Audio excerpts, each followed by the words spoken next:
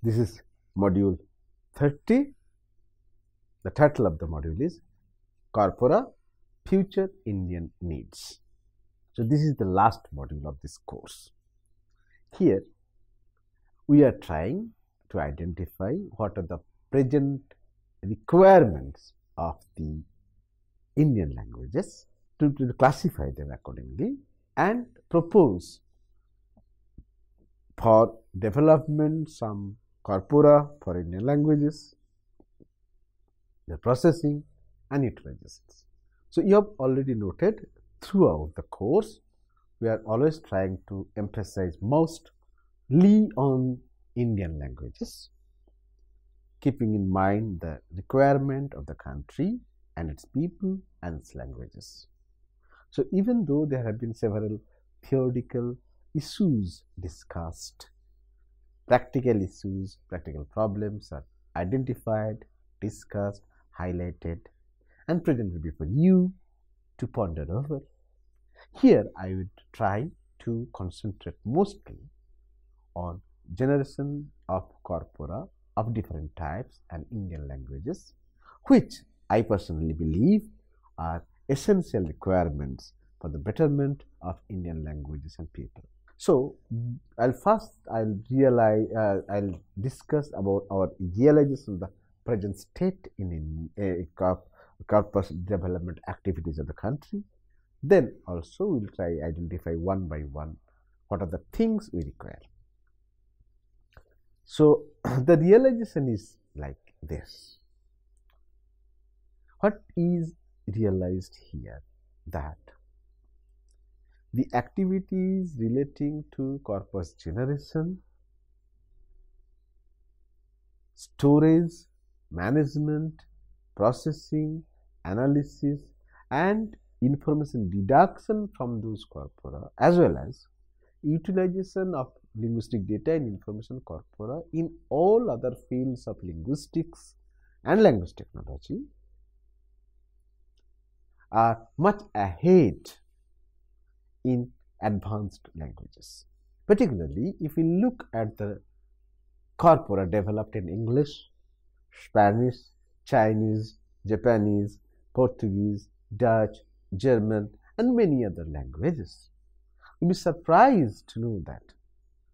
We are really surprised to find that there is almost almost no field is left out where corpus and its relevant information is not being used. That means all the branches, all the domains of language studies are somehow directly or indirectly depending on data and information retrieved from corpora. And as a result, they have got more advanced resources. These languages are called resourceful or resource-rich languages. Because whatever the type of required language data you ask for, you will get, at least if not a full-fledged one, at certain amount. But if you look back to the Indian languages, we find that Indian languages are mostly called resource-poor languages because there is least resources. One of the major reasons is that we have not yet given much emphasis on generation of language corpora of various types for most of these languages and never tried to utilize them. Whatever we have never tried to process them, to analyze them, to utilize them, to extract information from them and to substantiate our existing knowledge base, existing databases with new findings.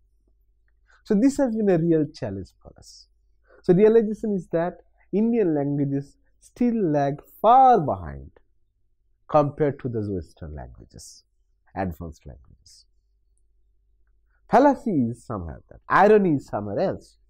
If you find that first most frequently used 10 languages, if you take into consideration, at least half of them come from Indian subcontinent.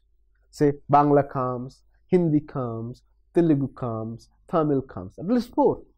But point is that if you look at the resources available, technology available for those languages are far behind. What are the problems then? Many problems. Problem lack of inspiration, lack of insight, lack of trained manpower, lack of resources, financial support, lack of patronage, so various issues involved into it. So even if we keep those things into mind, the reality is that we are lacking far behind. And because of these things, because of our apathy towards our mother tongues, because of lack of interest to our mother tongue, we are not in a position to put our language to the place where it should be. We know that Hindi has a huge number of speakers. In fact, Hindi stands second or third in the list, Bangla maybe fourth. So such huge speakers, huge applications, huge potentials, and also, to be honest, a very good market also. Even then, the resources not yet developed. So realization is not very encouraging. We have realized that now the time has come, we need to develop many resources of various types, mostly in digital way, digital form, to be available to the people for the promotion, for the protection, for the upliftment, for the encouragement of the language. So for this, we need corpora of different types. So here we find out, we have given a presentation here and a figure in a form of a figure to show how we need to do, what we need to do. So here we say in one by one, keeping in mind in general the Indian languages and dialects, what are the things we need at present. First one, corpora. We first need corpora of all types. Particularly, we need at least corpus of text materials produced in Indian languages. And each corpus should be a purely monolingual, multidimensional, multidisciplinary, balanced general or reference corpus. For all the Indian languages, we need it. So, we should ask our governments, ask our funding agencies to provide fund so that we can develop good representative corpus for each of the Indian languages. If not all the dialects, all major languages that included in the Indian Constitution should have at least 10 to 20 million, minimum 20 million data of text in a evenly uniform manner. They are developed in Unicode format. So that is our first requirement, because that should be treated as the most reliable resource, most faithful resource for all kinds of linguistic and extra-linguistic technological activities. Similarly, we need speech corpora for each of the major languages. We know there are many good speech corpora so far developed for English, Spanish, Chinese, Japanese, Korean, and many other languages. And these speech corpora are properly tagged, annotated, processed, and analyzed and utilized for various activities related to technology development. Speech technology, text-to-speech technology, speech-to-text technology, and many other domains. Unfortunately, I am very sorry to say that not a single speech corpus is ever developed in any of the Indian languages till date. Although I also know that some PhD scholars in different universities, in different IITs, and different other research centers have developed so small, simple speech sample databases for their individual research purposes. Immediately I can refer to some research works or speech database developed in Corpora IIT, even CIL Mysore. I have checked those data. I found that these are good databases, no doubt, for specific individual research purposes. But these are not speech corpora in the true sense of the term. So our second important requirement is the speech corpora for each of the Indian languages. At least 10 million words of running speech data should be available, compiled in a very uniform manner, in a systematic manner, representing various multiple possible dialogic introductions and monologic texts and normal conversational data. That should be transcribed, that should be annotated, that should be marked out, and that should be made available for all kinds of speech technology related research and development activities. Until and unless we prepare those things, make those things available to the young generations of new generations of scholars who are going to explore or understand or study those languages, it is very difficult for them to move forward.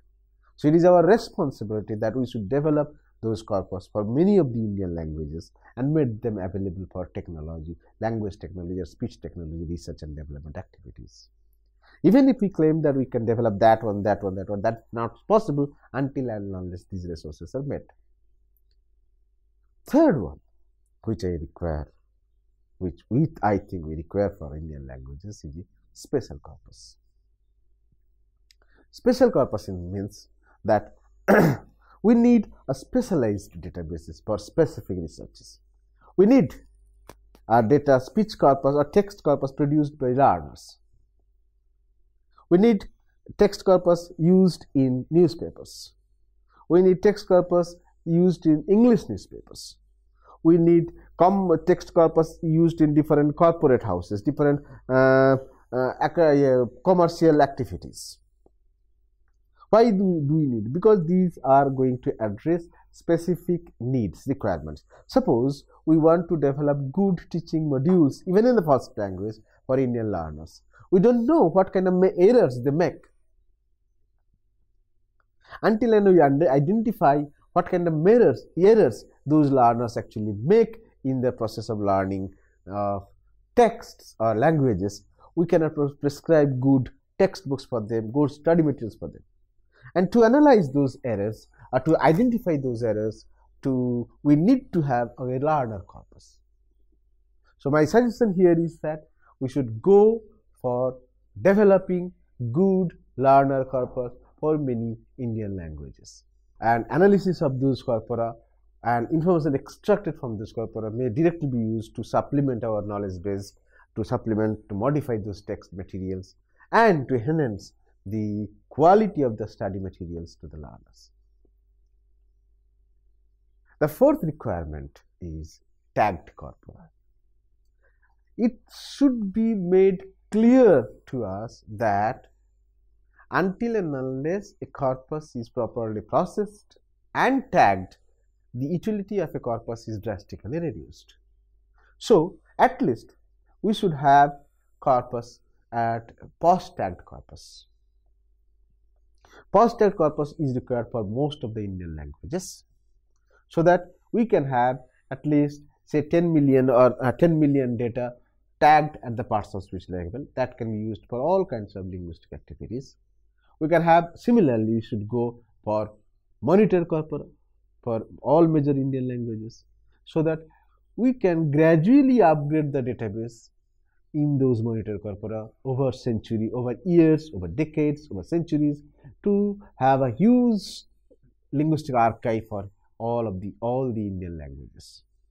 Monitor corpora is very much required to understand how languages are actually undergoing changes in time, what kind of external, internal pressure is creating changes into the language.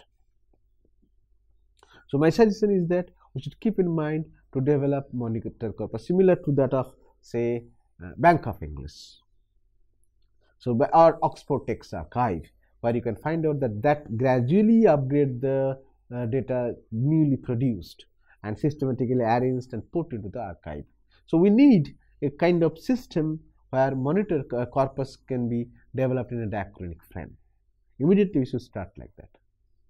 And we are talking so long for the major Indian languages, but Now we have already realized, and we are happy also that our present government is also interested to document the minority languages, endangered languages, the mother tongues. So in a pan-Indian big project for documentation and preservation of the minority languages. So we know that there some projects are still going on where attempts are being made to get data from those languages. So in that particular context, it is very much important that we should have dialect corpora for all the dialects used in India. All major dialects or minor dialects, endangered dialects, whatever the dialects are available. There are nearly 200 or 2,800 something like the dialects so far spoken in India. So we need to develop good dialect corpora for all those languages. It's a part of our social responsibility, national duty that we should develop dialect corpora in a very systematic way, in a digital version, so that that can be properly restored, preserved or promoted. Since we are talking about tagged corpora, also we need for parsed corpora for almost all Indian languages, where all sentences are parsed, identified their parts of phrase structures, the clause structures in a tree diagram mode, so that they can also be used for many of the language technology research and activities. If possible, we can go for comparable corpora across Indian languages, so that cross-lingual verification, validation, comparison are possible with reference to the comparable corpora. Suppose we have corpora between Odia and Bangla, then we can use that for studying between the closeness, semantic, linguistic, all kinds of similarities to explore from the information available there. The second important area which I find very important to be in Indian context about the lexicon. To be honest, we have good dictionaries. To be honest, we have good lexical databases. But to be honest, we don't have good general lexicon for all the Indian languages. So this is must. If you want to have any language technology related works, any language technology related activities or resources to be developed for language people and the languages, then general lexicon is must. That needs to be available in printed as well as in digital version. So once the corpora are developed, it would be quite easy for us to compile those general lexicons.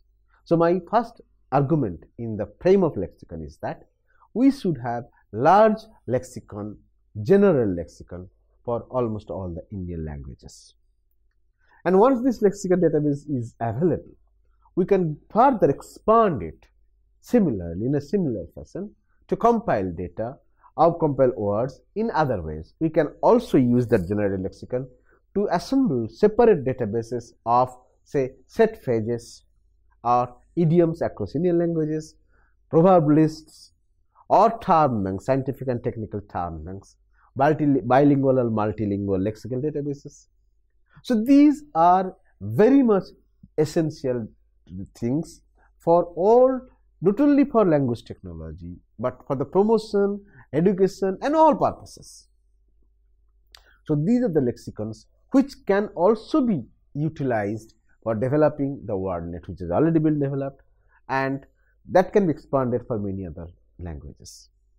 We also need, with the reference to the lexicon, digital dictionaries. For us, there is no digital dictionary available for any of the Indian languages, similar that kind of a Oxford English Dictionary in the printed digital version. We need to have a kind of dictionaries for all the major Indian languages. This unfortunately has not been done because of the corpora and maybe some other technological limitations.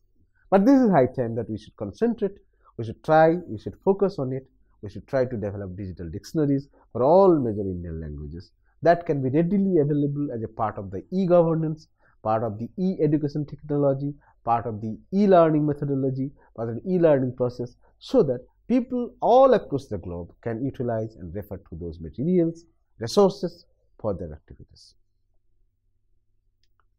The third part which we need to emphasize here is the tools. As I have already said, that for many of the Indian languages we are called resource poor languages and technology poor languages. So we need to develop many techniques and tools for almost all the languages.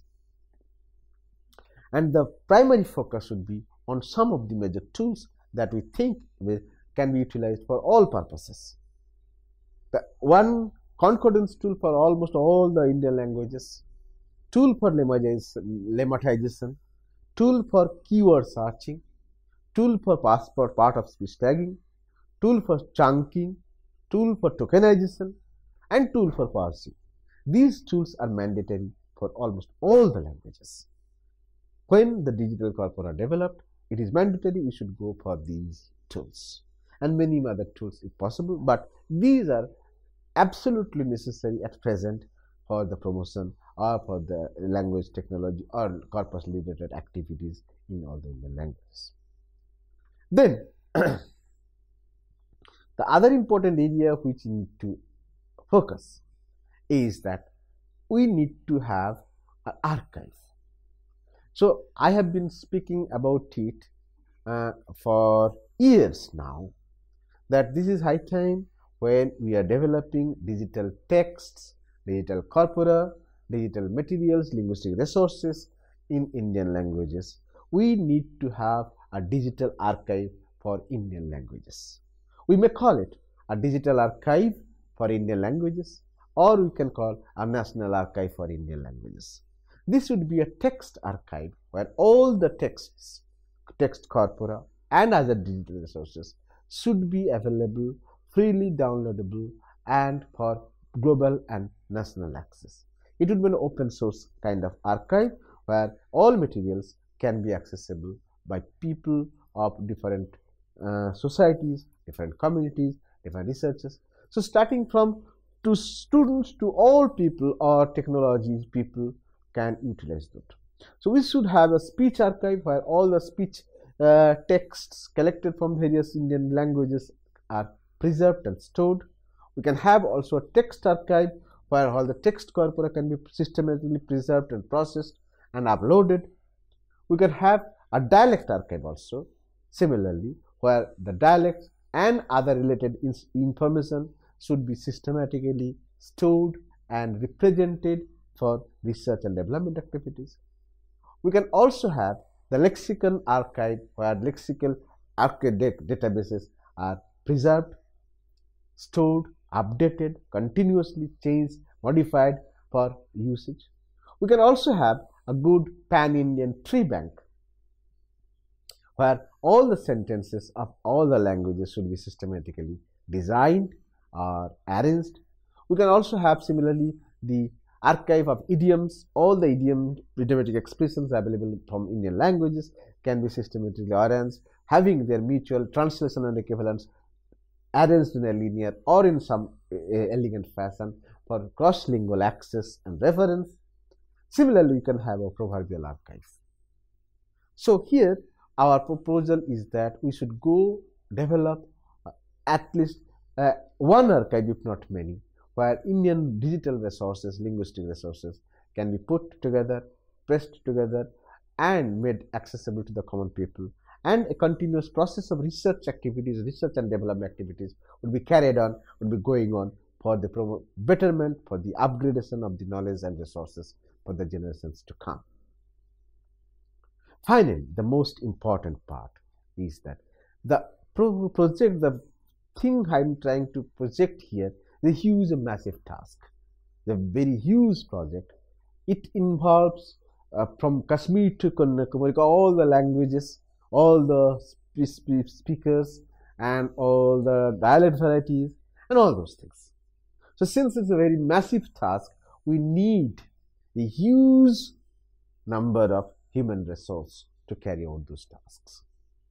And since it's a very specialized task, specialized activities, we need a large number of specialized properly, adequately trained people. So, in our scheme, we also need to focus on the development of human resource. A huge army of experts should be developed who would work in this part. In this group, there would be some corpus linguists who know how to collect data, how to store data, how to process data, how to utilize data, how to analyze data. So a large team of corpus experts, corpus linguists are required for that. We also need field linguists who know how to conduct interviews, how to go to for field studies, how to collect data from the informants, how to conduct surveys, how to store data, how are the technicalities involved into it. We also need a lot of computer scientists, because this is a massive task, it's a big project, a lot of computers would be involved into it. So the computer science people would be able to handle the store, process, and develop programs so that management and retrieval of data from the archive is an easy process. A large number of translators would be required for translation purposes, tagging purposes, for annotating the data, for generating the metadata, and making those texts intelligible for all communities. Also, we need lexicographers to develop the lexicons, different types of dictionaries, different types of thesauruses, and many other things. Also, we need statisticians who will do a lot of statistical studies on different types of text and materials and corpora to find out, to draw mathematical or numerical studies or inferences, quantitative studies to identify the distributions of properties and elements into the languages, and also identify how those elements and languages are spread across the country and how those can be accessed in different ways. As we have already noted that we have already identified different types of requirements, different types of resources, tools, archive, and human resources. So here I would like to more emphasize on the National Archive for Indian Languages, and we also need to identify the basic functionalities.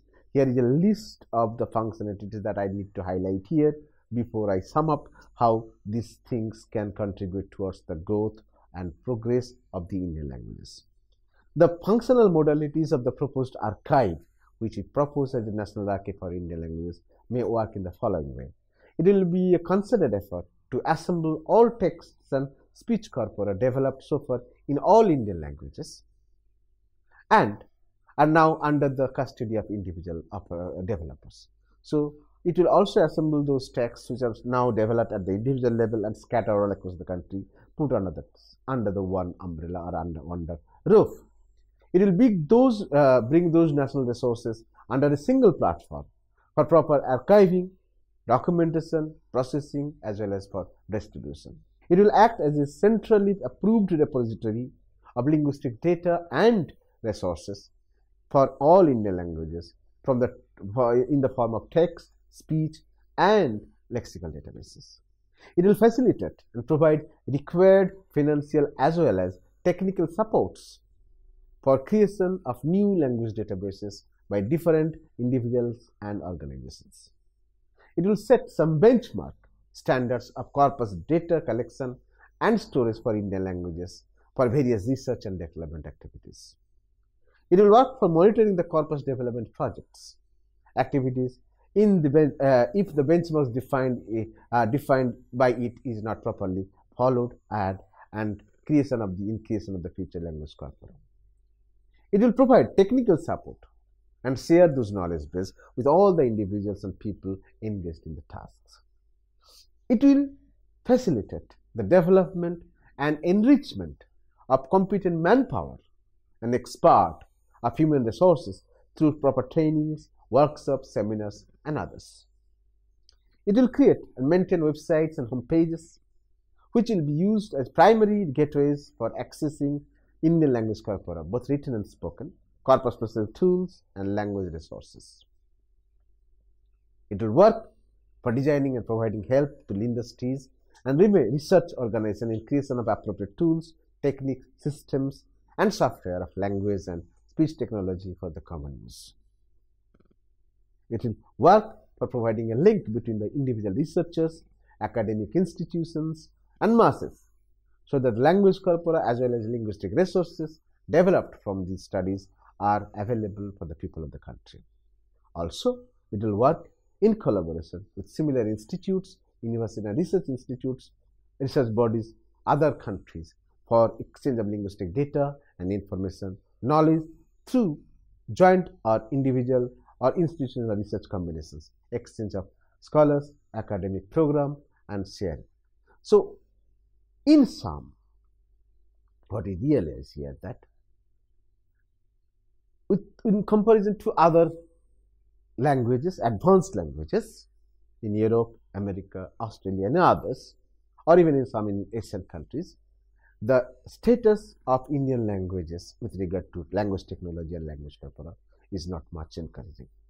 So it is high time for us that we should concentrate, we should try to focus to develop the linguistic resources and corpora as proposed here, and move in this direction, so that utilizations of corpora and their resources and other information examples retrieved from corpora actually benefit the entire country and its people and its languages for their promotion, development, and improvement.